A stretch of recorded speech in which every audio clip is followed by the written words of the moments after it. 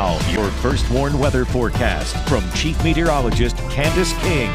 Well, it is a hot one out there. Once again, temperatures climbing into the low to mid 90s. The heat index in a couple of spots reaching close to 100 degrees as we continue with this stretch of high heat that'll take us at least through the end of the week, if not into the start of the weekend. 94 temperature here in Rockford, 90 in Freeport, 91 in Janesville, but you notice that heat index number. Most of us in the mid and upper 90s as far as that heat index reading. Couple of spots earlier this afternoon did make it close to 100 degrees, and that is the trend that'll take us through the next couple of days. Now, our dew point temperatures, those numbers mixing down a bit. So what does that mean? Some drier air from above mixing down towards the surface. So it's keeping that high dew point reading, the mid 70s, out of the area, but you notice still dew point temperatures in the upper 60s. Doesn't really make it feel any better out there. So with this kind of prolonged heat and moisture, that'll keep that heat index value at least the next couple of days, ranging anywhere from 95, maybe at its highest point 100 to 101.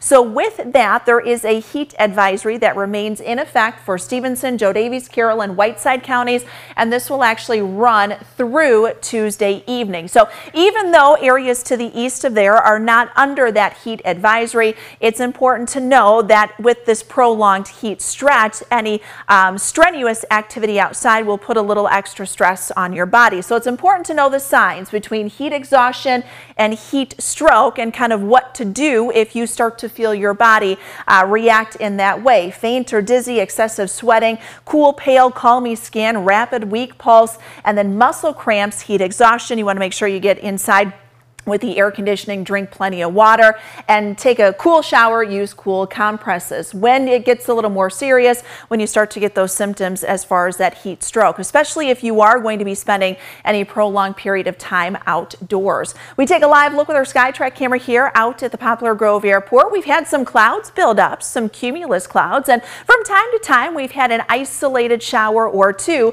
but with the heating of the day and that moisture, we've been able to build up that cumulus field. With very little wind shear or really support from above, the showers, thunderstorms that have been forming locally have kind of fallen apart, and they've been very, very isolated. Notice the isolated nature of that. Now, keeping an eye on some showers that are forming here down around Quincy. As these gradually lift to the northeast, we may see a few isolated thunderstorms through about 6, 7 o'clock. After that, things will stay relatively quiet. Little relief comes as far as our temperatures go once again as we're back down into the low 70s for tonight. We've got an isolated thunderstorm chance. Again, that coverage about 20% going into tomorrow afternoon with the heating of the day.